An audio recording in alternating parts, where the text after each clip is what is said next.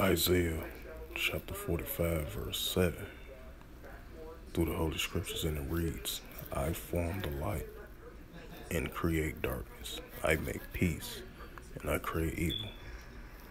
I, the Lord Yahweh, thy power, do all these things. Shalom. First and foremost, I'd like to give all praises and glory and honor to Yahweh, Ba'ashem, Yahweh Shai, Ba'ashem, or Karkadash. Double honors to the elders, apostles, a great millstone, preaching His word truthfully and sincerely. Shalom to the Akim, scattered through the four corners of the globe, preaching His word truthfully and sincerely. And shalom to the Akim that be like unto the speckled bird, preaching His word truthfully and sincerely. And this is another quick hit, sit down lesson. This news article that I'm about to bring out, that in reference to the scripture that I just brought out. And you're going to see many of these similar situations, in the last days. And this is a news article right here I just seen just a minute ago. So I was like, let me do a little quick sit down lesson on it.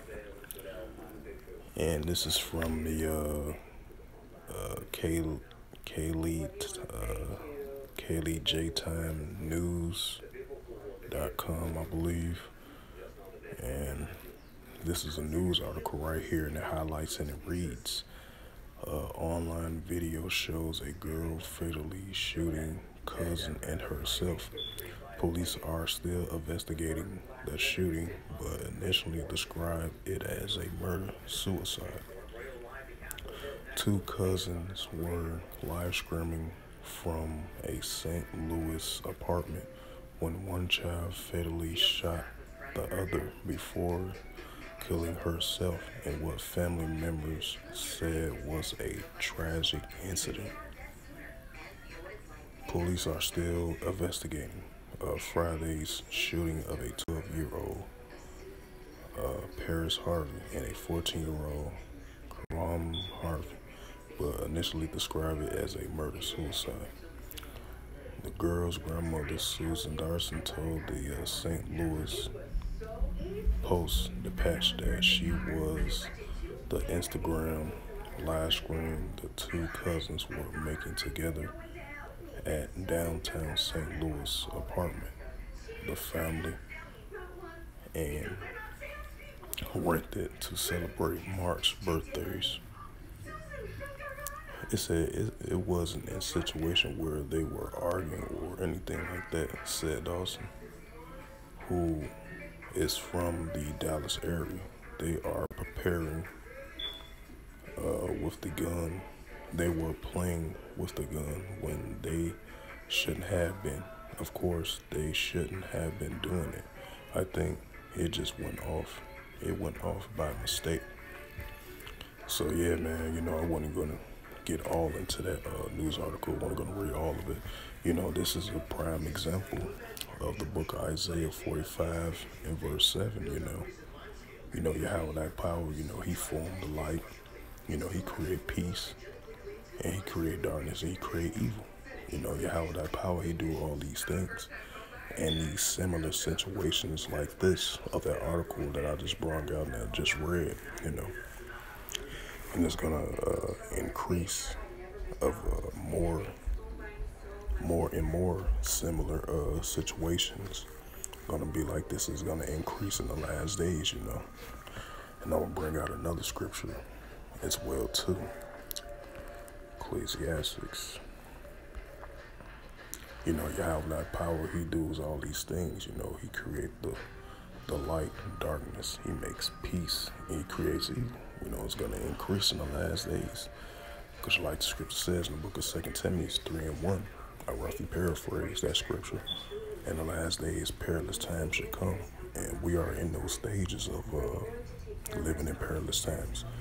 And it's going to increase in the last days. Now, like I mentioned before, even though we are so used and accustomed to these things on a regular basis, that's happening. But it's going to increase in the last days. There's be more perilous, dangerous times that we're currently living in these modern day times.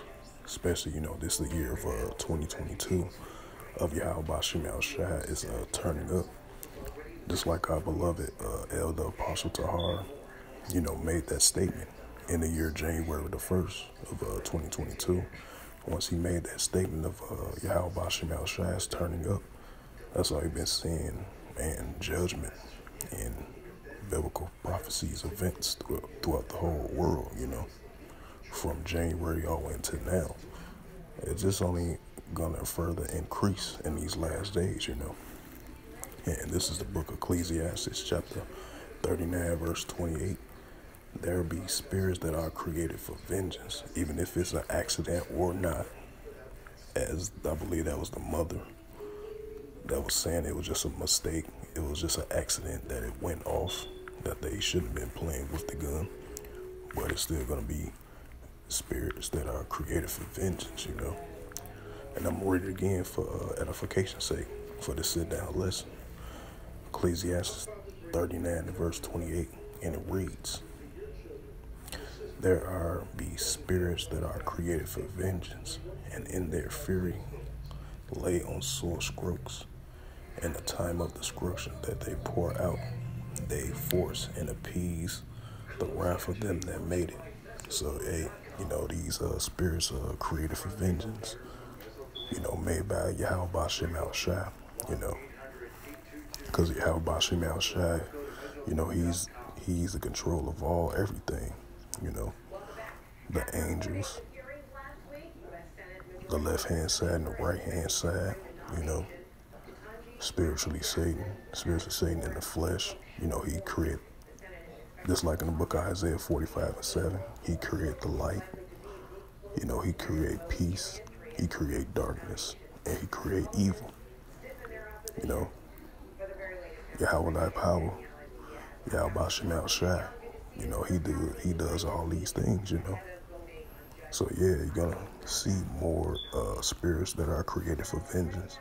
And it's just only gonna increase in the last days, because these are, serious, perilous times that we are living in, And there's gonna be more spirits that are created for vengeance, And there's gonna be more of these things of Yahweh Bashim Al Shai does these things, So with that, I just wanted to bring out this little quick sit-down lesson on this March the 27th, 2022, 12:50 p.m.